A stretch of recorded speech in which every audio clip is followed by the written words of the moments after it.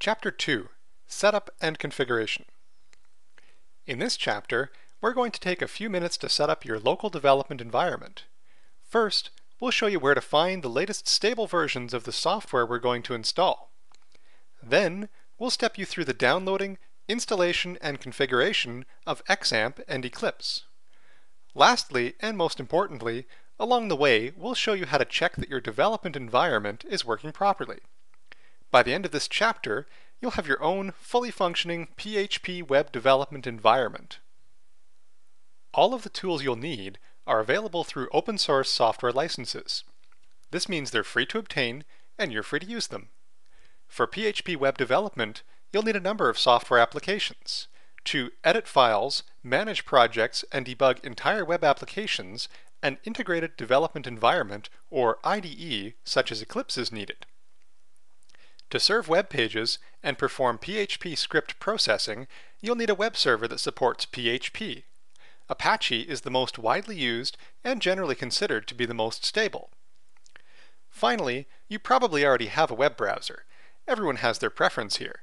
Ours is Mozilla Firefox. Don't forget, though, that the vast majority of people use Internet Explorer, so make sure to test everything that you create with at least these two browsers.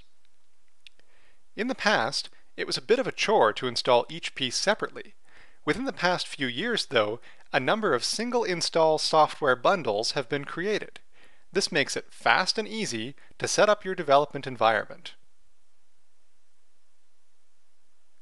We'll start off by opening our favorite web browser and going to www.apachefriends.org/en/xampp-windows.html.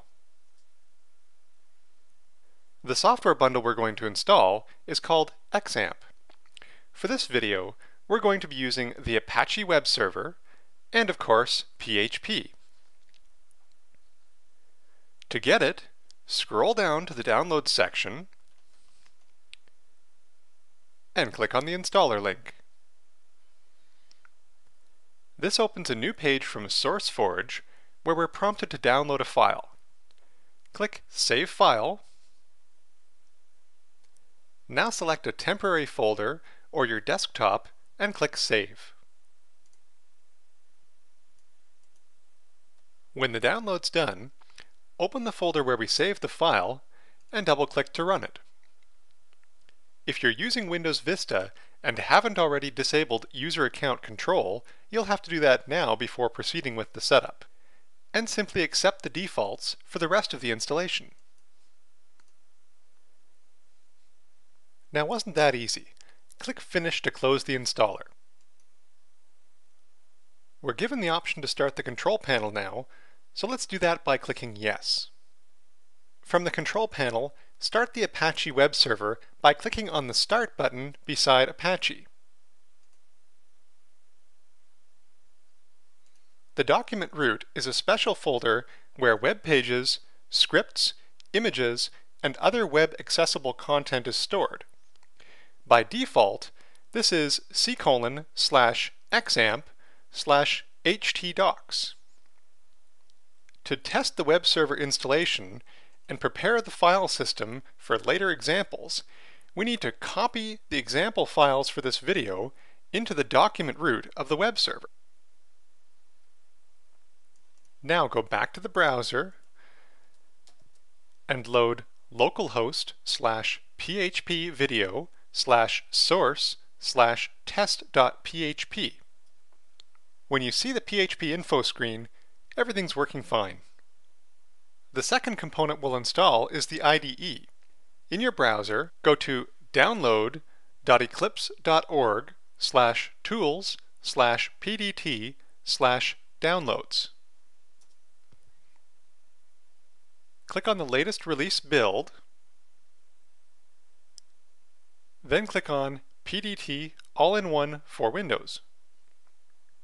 From the Mirror selection page, pick the server closest to you, and when prompted, save the file. When the download's done, open the folder where you saved the file and extract the compressed file into a temporary folder. Now PDT doesn't come with an installer, but that's not a problem.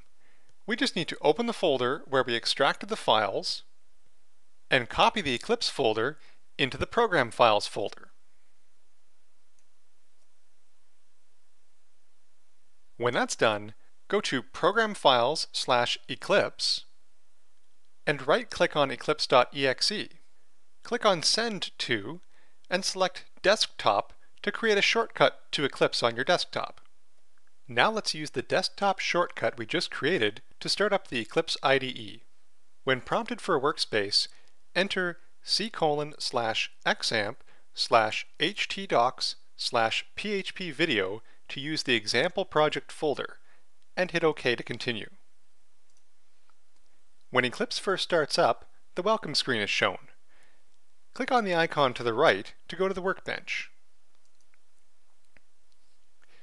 Now in the Project Explorer pane, you can click on the arrow beside the source folder to expand the tree and see all of the example files in this project.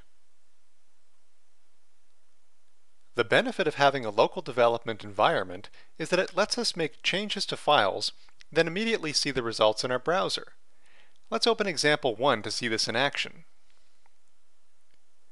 This is a very simple PHP script that we'll take a closer look at in the next chapter. If we switch to the browser and load this script, we see that the text from our example script is displayed. Now let's change this file, save it, then switch back to the browser and refresh the page by pressing F5. Immediately, our changes are shown. In this chapter, we've shown you where to find the development tools you need to get started with PHP today.